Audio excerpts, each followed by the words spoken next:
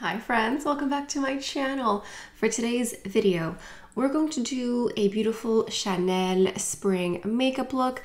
The season is blossoming and warming up, and I have some new and old favorites from Chanel, and I also have some items that have been very elusive, but I've seen recently that they are restocked. I am talking about the tweed palette here, the number 2 tweed pourpre, this beautiful peachy purple palette. It is currently restocked on the website, so we're going to use that. And also one of the new Rouge Allure velvets, this beautiful peachy color, is also restocked. So we're going to go ahead and use these today. But before we go any further, let's take a second to grab our iced coffee or a hot coffee. Let's take a sip and let's get started. This is the tweed pourpre palette here.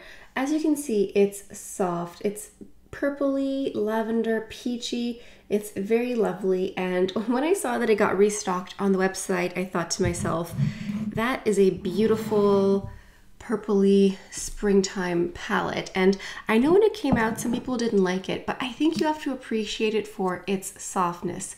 It's Chanel. It's not Anastasia Beverly Hills. It's going to be subtle and sweet, and so we're going to go ahead and play with that today. Everything that I'm mentioning today, products, all things like that, they are listed in the description box down below.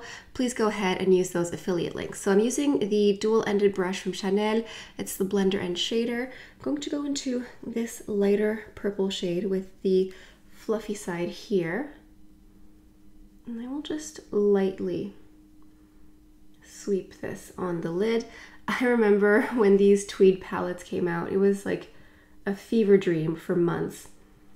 There was so much gossip going around of like, these won't be available here, they're only coming out there. And then I believe they came out worldwide, but it was a little tricky getting them right away because they did sell out so quickly. And then there were whispers and rumors that they were going to come out with the tweed blushes again. And I've never seen anything else. People talked about them, that they were going to come out, and then nothing else happened. So I don't know what's happening there. But as you can see, I'm just sweeping this liberally here. I'm going to mix the purple and the peach together. I think these hues to me scream springtime. Anything pink, purple to me is spring. I know it's not exactly groundbreaking, but sometimes you just have to go with what works. I'm dipping into a different dual-ended brush. This one here is more for defining, and I'm going into this brush here because I really want to pick up this lighter color here. Just packing this on,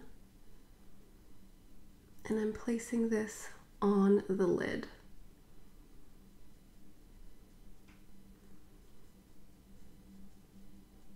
And I'm focusing it a bit more on the inner part of the eye and the center as well. Now I'm flipping to the more tapered side here. I'm going into the slightly darker purple, just a little bit, and I'll add a touch in the outer corner, really just a whisper of it, and drag some on the bottom lashes here. I added just a little touch of black waterproof liner in the waterline here in the lashes, and then I have a little sample of the Noir Allure mascara. I have tried out the full size. Honestly, at first I didn't love it. I thought it was too wet, but then it sort of dried down and I liked the texture more. So I'm just going to use a nice black mascara, but if you had purple, this could enhance or just sort of lean into our soft purple look here. For the complexion, I'm going to mix a couple of products. I have the Leblanc Pearly Light Drops. These are so pretty. It's a liquid highlighter, primer. You could put it underneath, on top, mix them together.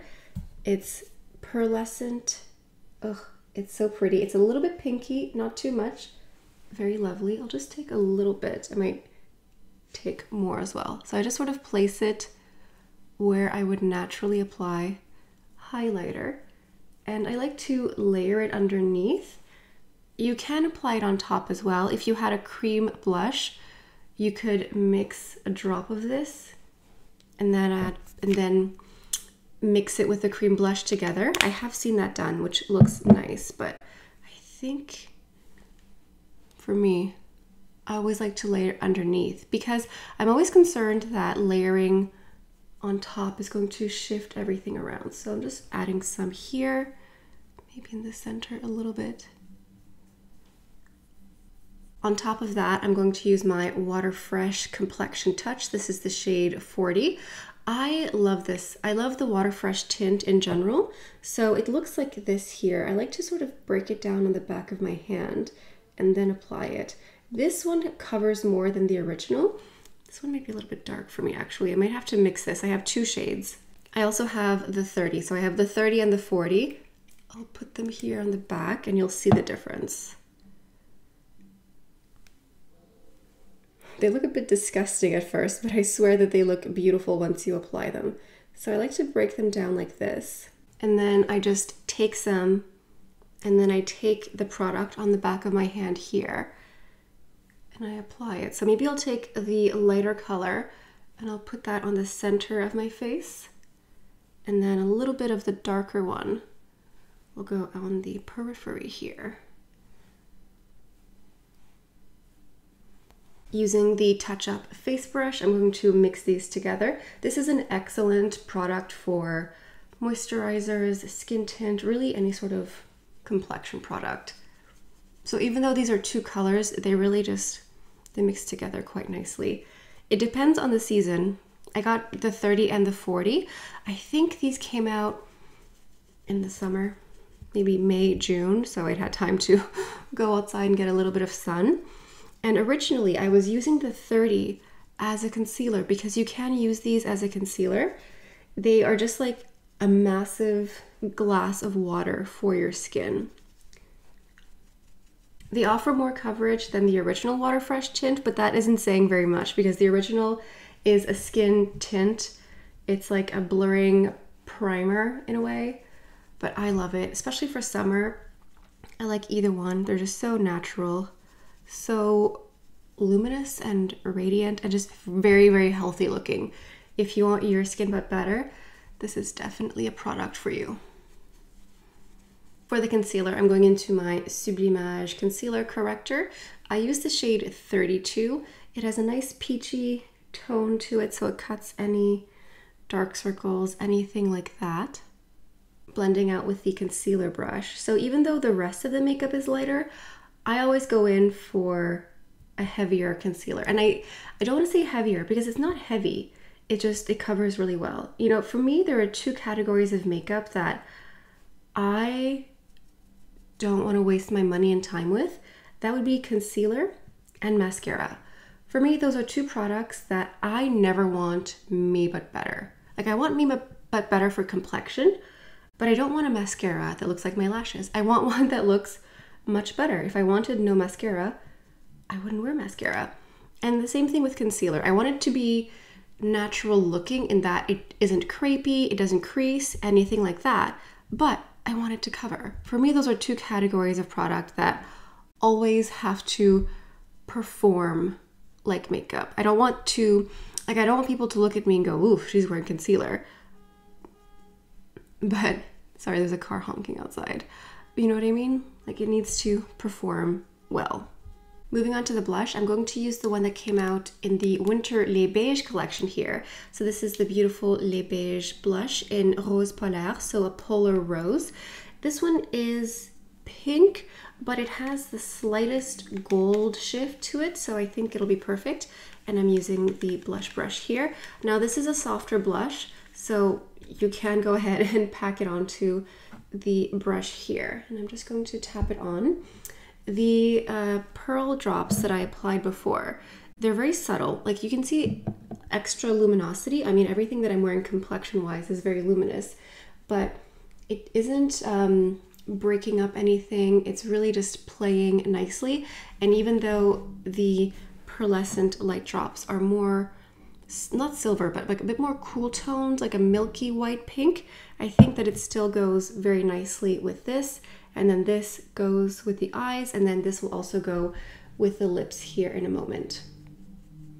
I cleaned off my blush brush because I'm going to use it for my face powder. This is the Universal Loose Powder in 30.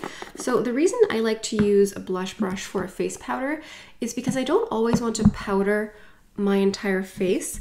Sometimes I want to just powder certain areas. So I'm just taking some of the powder here, knocking it off, and I'm just going into the center here, around my nose in the T-zone, and then underneath the blush and on where my concealer is as well. So I like these types of like blush brushes for powder because it's just more concentrated instead of everywhere really. For the lips, let's go into the beautiful Rouge Allure Velvet here, the 7 AM color. It's peachy, it's pink, it's very fresh, and I think it's perfect for spring. If you want to, you can take your lipstick like this on the back of your hand, and then just take a little bit on your finger and apply it on top of the apple here. We didn't apply any powder here, so it's not going to mix. If you do cream, powder cream, it can get a little cakey and pick up a little bit, but I avoided this area here. It's just going to add a little bit extra freshness, a little bit extra rosiness to my cheeks. And I think this is the final look, but I have to add a touch of fragrance. I'm going into my Mademoiselle, but I like the Coco Mademoiselle Eau de Toilette.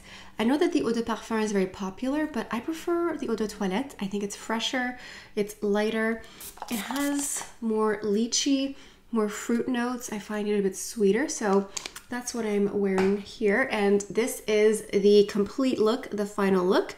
Let me know what you think. I'm very happy that every now and then Chanel restocks some of these favorites, like the number 7, that one sold out so quickly. But usually when it's a true restock, not just a marketing ploy, it does take several weeks for them to actually get more products in, like in factories and in locations. So now that it's here, I mean, I'm filming this on Monday. Fingers crossed that by Wednesday it's still on the website, but I'm happy that this is here, and I'm happy that the Tweed Pourpre, purple, pinky, peachy palette is also available. Again, it's not going to be a very jarring purple palette. It's just very subtle. I like it. I like it for what it is. I think it's soft. I think it's sweet. And for me, this screams like springtime in Paris. I look like I'm wearing makeup, but I don't look like I'm wearing makeup at the same time. That's one of my preferred ways to wear makeup. So if you've made it to the end of the video, please make sure that you are subscribed. A lot of you who watch me are not subscribed yet, and a lot of you who are subscribed sometimes get unsubscribed. So if you want to support me here on my channel, make sure to leave a like and leave a comment as well. That is it for today's video. Thank you so much for stopping by. Hope you have a beautiful day, and I'll see you next time. Bye.